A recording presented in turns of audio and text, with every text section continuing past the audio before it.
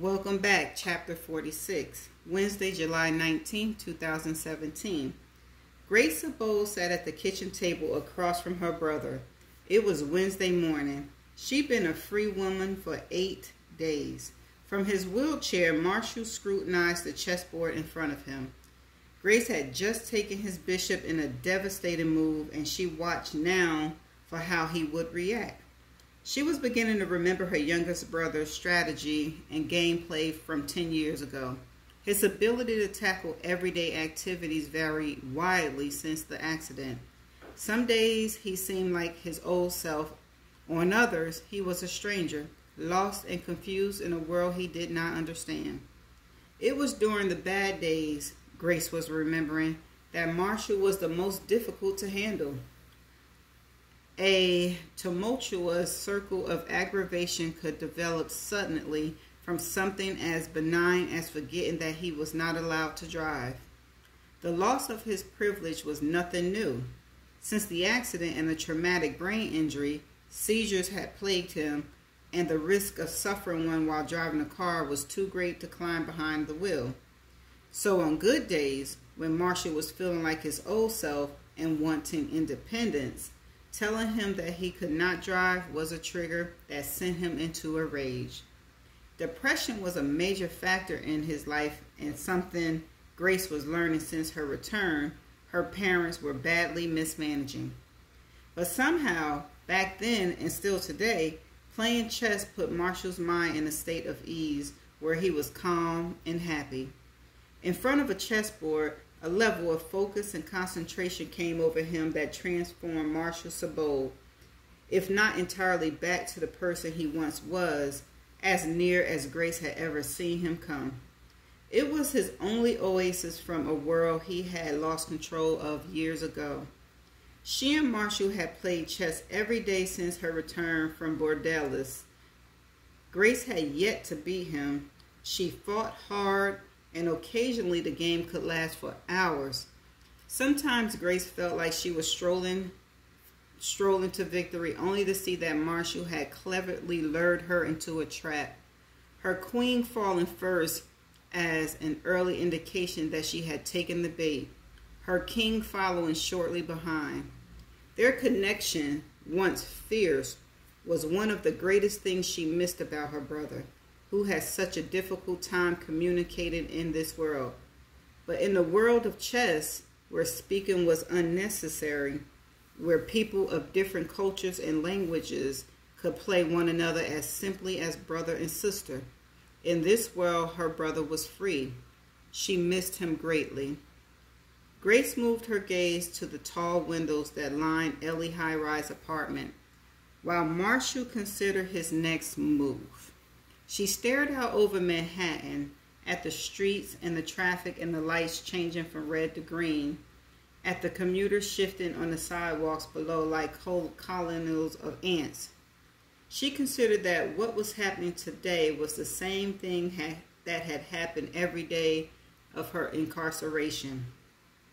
She studied the skyline, framed by the blue sky and horizontal clouds brightened by the early sun. Today's view was in stark contrast to a few days ago, when palm trees bent by the constant push of ocean breeze were her only escape from the monotony of Bordellis Correction Facility. Palm trees are a universal image of relaxation and vacation, but years of staring at them from the prison yard had jaded Grace to them.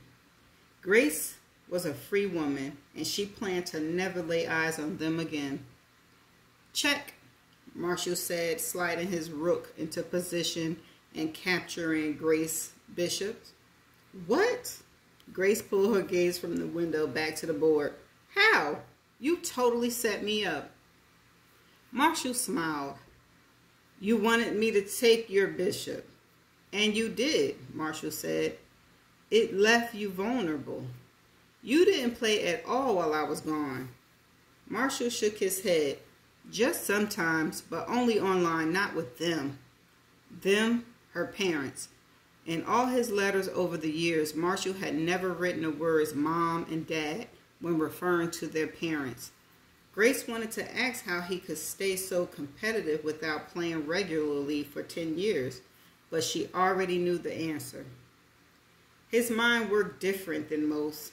There was something about her brother's brain that clicked on and off. Grace had been aware of it since the accident. She had always enjoyed the times her brother was on when his conscious thoughts settled in an undamaged portion of his brain where the old Marshall could still be found. These moments only happened during chess games, which explained why they had played so much over the last week. "Why don't we play on my old chessboard?" Marshall asked. "I told you why. I brought it here so we can play. I didn't know you had brought me this new board." "Don't you like the new one?" "I do, but my old set is..." He picked up one of the new pieces. They were mass-produced pine, not handcraft porcelain. "The pieces are more elaborate, that's all." Grace paused for a moment. "I don't think there's any way to fix this, Marshall." He made brief eye contact. "There's not," he pointed to her rook, "but you can make 2 moves before checkmate." Grace stared at her brother for a moment longer, then took her king and laid it on his side. "I think I'll concede this one and look to get even tomorrow."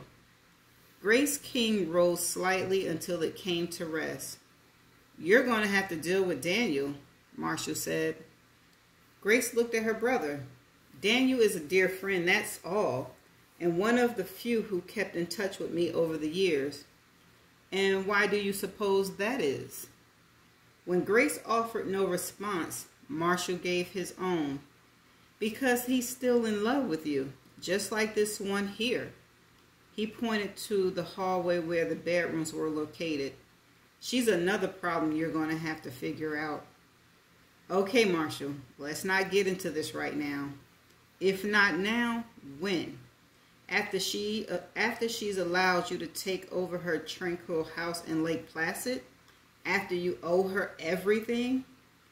Grace swiped her fallen piece into her hand and dumped them into the chess case. "Game's over, Marshall.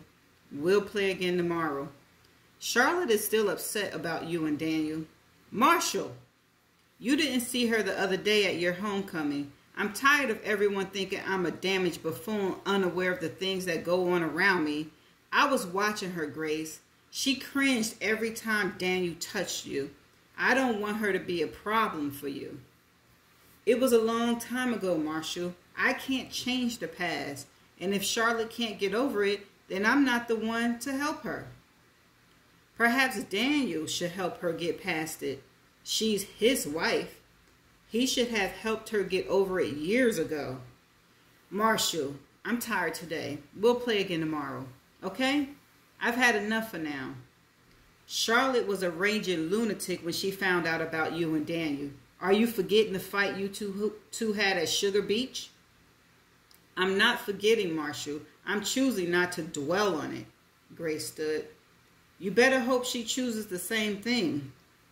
Marshall stared at her a moment longer, then turned his attention to his new chess set, lining the pieces in careful order before closing the chessboard on itself and sliding it into the case as he wheeled his chair away. "No," Grace said. "You can walk. No more chair when you're around me." "What? He could walk?" And just like that, her brother was gone. The fierce mind and coherent conversation Marshall had displayed during their chess game was like steam on a fresh cup of coffee, present for only a short time. When the game was over, Marshall's attention span and comprehension evaporated, as if it had never been there at all. As soon as the chess set was packed away, her brother retreated to a ravaged part of his brain and was lost to the world. Grace stared into his lost eyes and saw some hint of understanding. If he wanted to avoid the full care facility their parents were considering, he needed to help himself. Finally, Marshall pushed himself upright and shuffled his orthopedic shoes in a staggered gait toward the guest room, his chest set still hanging from his shoulders. Marshall could walk, y'all. Oh my gosh. With Marshall in his bedroom, Grace found herself alone. It was one of the rare moments in the last week when she could claim such a thing. Ellie was at work and her parents had gone to the hotel. She was surprised to find she enjoyed the solitude. The last 10 years had been spent in isolation. 20 hours of every day spent in her prison cell. She got to know herself well in that time. For many years, she longed to be back with her family and friends. But now that she was here, she craved the privacy she had wanted so badly to escape. Her years in medical school and the many books she read in prison told her this was merely a habitual response to a new environment. It was normal to retreat to the solace of isolation because it was all she had known for the last many years. In time, it would pass, but today she craved solitude. Marshall's comments had stirred fear in her gut, something only a free woman would feel. At Bordellis, her future was invisible, so she never sensed the worry that was hidden in the spent years of her life. She walked to her bedroom and closed the door. From the top drawer of her dresser, she pulled out her love lock, which held Julian's name below her own. She held the heavy vintage lock in her palm and stared at their names. A strange sense of loss had found her in the past week. The ghost of Julian, a bizarrely comforting presence during her incarceration, and a thing that Grace hated and blamed during various spans in the last decade, was softening only to the man she once loved. She placed the lock on the desk and opened Ellie's laptop. With no internet access during her time in jail, suddenly all the information she had ever wanted was at her fingertips. Facebook was still a new medium when Grace went to prison, and she hadn't been an active user. But she understood the website's ability to track people down. She logged into Ellie's profile and typed Allison Harbor into the search area. Grace scrolled through the few profiles before she found her. Julian's ex was now a pediatrician in New Jersey, married with 2 kids, and with a hyphenated last name. She was different from what Grace remembered, heavier and less attractive than the image Grace had kept in her mind during her time in prison. A nauseous feeling stirred in her stomach at the thought that this plain-looking woman had nearly stolen Julian from her. Grace spent 30 minutes looking at pictures of Allison Harbor and her family. Then she logged out of Ellie's Facebook account and pulled up the internet search engine again. She typed Julian Chris into the browser and was inundated with thousands of options. The first few pages of results pertained to the girl of Sugar Beach. Grace read through them, but she was more interested in the stories from just after Julian was killed, before Sidney Ryan's documentary had brought him back from the dead. Arrested 2 days after Julian's death, Grace had never gotten the chance to read many details about the case, only what her negligent defense team presented to her and the articles Marshall had sent. She searched the internet for nearly an hour without pause, sucking up the information like she was reading a riveting novel. She found no stories that made the connection.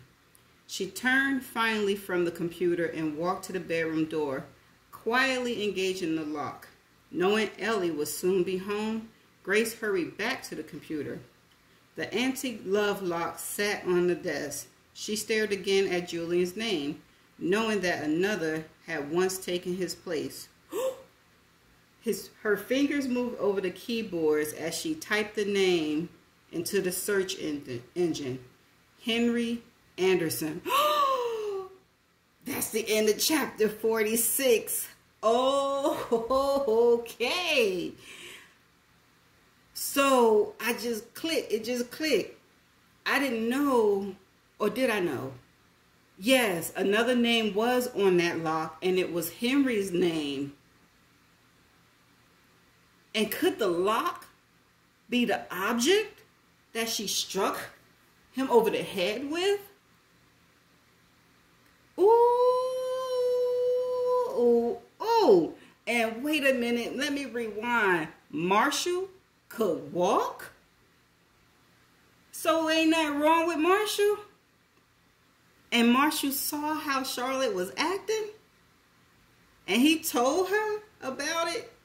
So oh my goodness. So they are hiding something.